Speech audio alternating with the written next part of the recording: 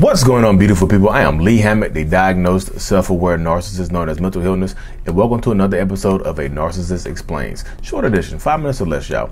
In today's episode, we're going to be talking specifically about how some narcissistic people feel about their mothers. This is the mother edition. Father edition coming up soon, y'all. Stay tuned, like and subscribe. So as a narcissist myself, you can feel indifferent towards your mother and still like contact them and have a relationship with them. So before therapy, I've been in psychotherapy for 5 years. Before therapy, like I had a, tumultuous relationship with my mother. Like I always blamed her for my dad not being around, for me growing up in a single parent household and things like that, without actually talking to her or, talking to my father. I just assumed my father wasn't around. He was present, but not around. He wasn't a real dad or whatnot. I always assumed it was her fault. So I internally blamed her, and I externally, treated her not like a mother should be treated sometimes. So growing up and going through therapy and spending 5 years in therapy, I learned and talking to my mom, like it's not her fault. A lot of young men grow up in situations where they're in a single parent household and they blame their mothers for them being in single parent households without getting the side of their mother. They just assume the mom is at fault. I love my mom. I do anything for her.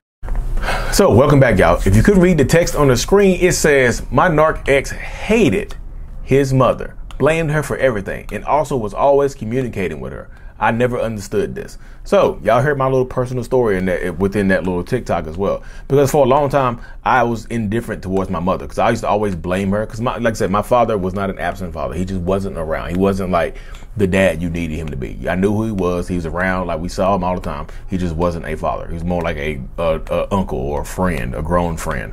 You know what I mean? He was not a parent. So I used to always blame my mom for not being like, why didn't you choose a better person? I internalized that too. Why didn't you choose a better person? Like, why don't we get a dad? Why don't we get a good dad? Everybody else got a good dad. I used to internalize that for a lot for my mom. I did. And I blame my mom for like how I turned out. I used to always blame her for stuff like that. It wasn't until I was an adult. But again, like this person said in her statement, I loved my mama.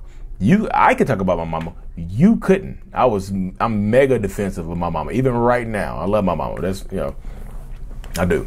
But I just blamed her for a lot of stuff. But I still love her. I just like, but my therapist was just like, look, you gotta let that go. You don't know, you only know what you thought. I talked to my mom as an adult and she told me what was going on and it cleared up the air. But a lot of narcissistic people hate their moms. Just like I said, they hate their moms or they're indifferent towards their moms. I don't think they hate them because you can't hate and love at the same time. You be indifferent. But a lot of narcissistic people hate they're indifferent towards their mom and they blame them and they harbor anger and hatred towards their mom or whatever. I keep saying indifference and hatred, y'all. I keep mixing them up, but y'all get it. They don't like their moms, really. They internalize a lot of their feelings for their moms, but a lot of times their moms are all they have. So they need them. They need their moms growing up. So they won't turn on their moms, but they also don't like their moms at the same time. You know what I mean? Some of them worship their moms. Like some of them, like their mom can do no wrong. And like I said, sometimes that's when you get the emotional incest, weird relationships going on. Sometimes like it's like a son-husband, mother-daughter situation. It's weird sometimes. You know what I mean? But some narcissistic moms, some moms are in fact narcissists and drive insecurities into their kids and make their kids grow up feeling like no matter what, they need to cherish their mom. No matter what, they need to worship their mom. No matter what, their mom comes first in their life. The mom is going to be the main woman in their life no matter what.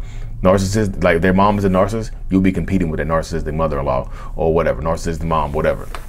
But some narcissists, like I said, they don't like their moms. Some in their disdain for their moms trickles down into them not liking other women if it's a man. And things like that. And a narcissists and their moms just have weird relationships, y'all. It can go either way. But a lot of narcissists feel indifferent towards their mom. Some of them hate them, but they won't get rid of them because they were the only source of love, quote unquote love, that they had growing up.